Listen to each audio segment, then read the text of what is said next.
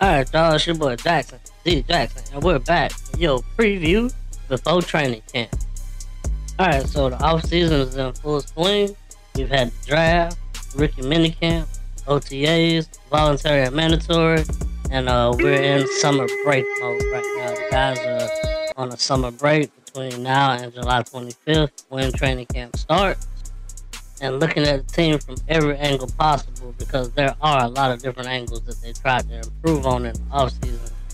This team looks to do a lot of damage and open a lot of people's eyes in this league. From Trevor getting his second year in a stable coaching situation, an offensive scheme, from the defense basically solidifying themselves and also getting comfortable in Mike Cardwell's coordinating his defensive scheme as well. These guys really look to do a lot of damage. A lot of the rookies that we had last year are going into their second year, and everybody knows that that first year is always really tough because the guys are coming off a full college year. A lot of them are in bowl games, and they just don't have enough rest and downtime in between them getting drafted and the start of an NFL season. Also, them having to learn a brand new playbook, getting ready, getting the speed for the NFL and all that good stuff. Alright, since it's the off season, let's look at some stuff outside the players themselves and look at what's going on with the team in general.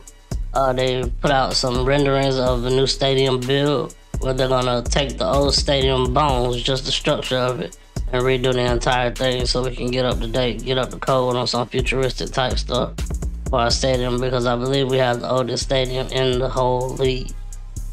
Alright, so since we went to OTAs, the voluntary portion of it, I had to put some input in on what I saw myself within for the team.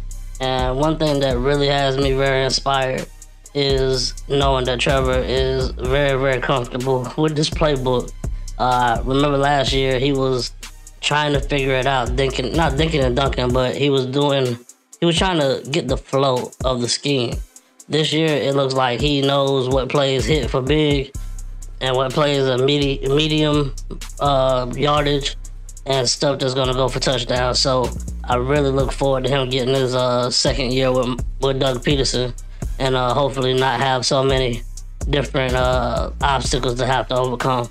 One thing I did do in the offseason about a week ago, I watched the Dallas Cowboys game, and there's so many like missed opportunities and just things that are, I still look at Trevor as like a rookie, so I still look at last year as like his rookie year. So last year, even in that one game that I rewatched, there was stuff there where it was just like clock management. He was shooting one way and another guy was wide open type deal.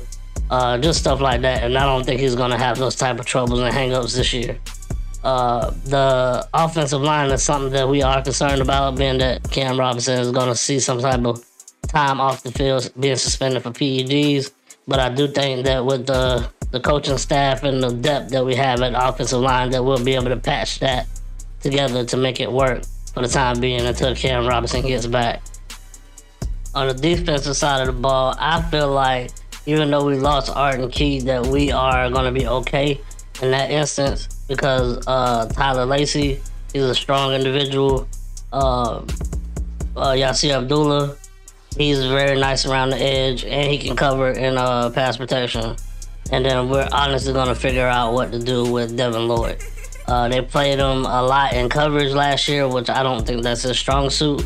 He needs to be around the ball, you know what I mean? So he might get some pass rushing opportunities or opportunities to just be near the ball, because I remember last year, within the first month of the season, he was like defensive rookie of the month or whatever, because he had like a pick, a fumble, and another pick or something like that. It was just crazy how he was doing so well at the beginning, and it just fell off. So I think they're going to figure out what position they want him to play, what type of linebacker they want him to be or need him to be. I expect Trayvon Walker to be gangbusters out there this year. I think Trayvon is going to be a monster, a beast on the field this year.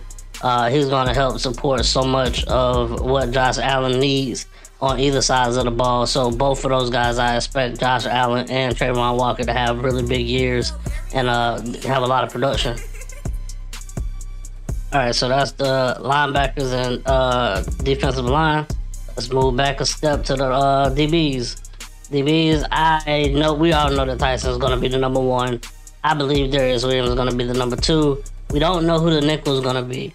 I think that's gonna get decided in preseason. They've been shuffling a lot of guys in and out. I can't say who they've been putting in. But also last year, a guy, Buster Monteric, I can't remember his last name, but Buster something.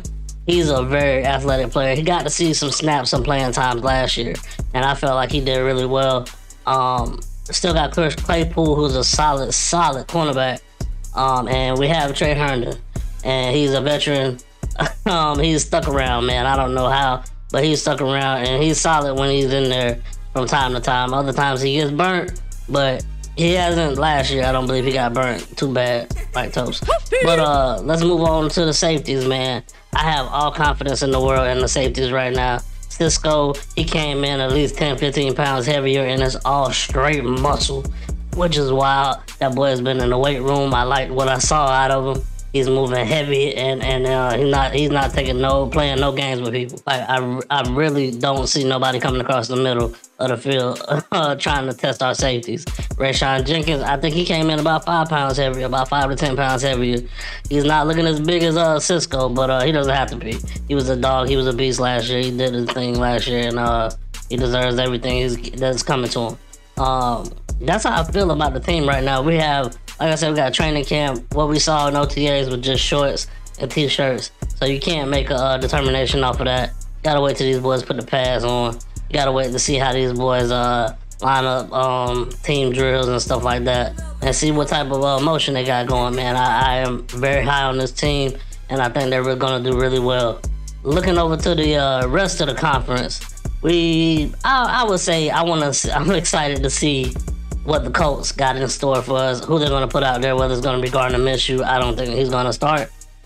He might, though, or either Anthony Richardson. And then checking over to the Texans, I want to see what C.J. Stroud is all about.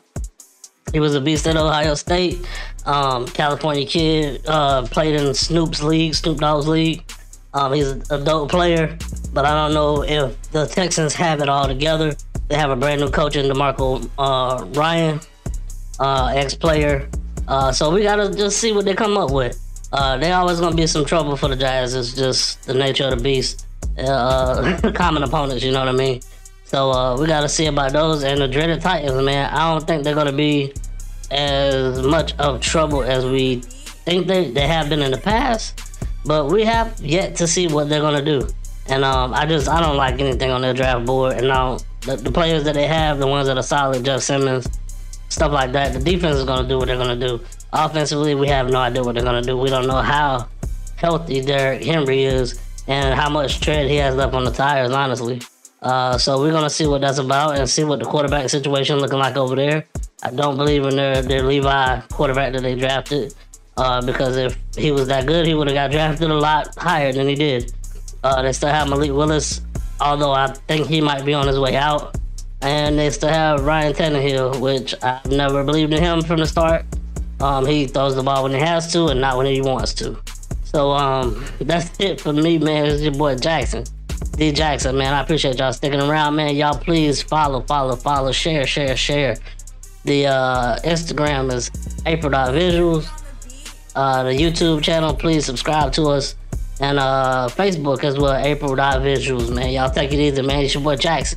D Jax'Sun and Duval. We go.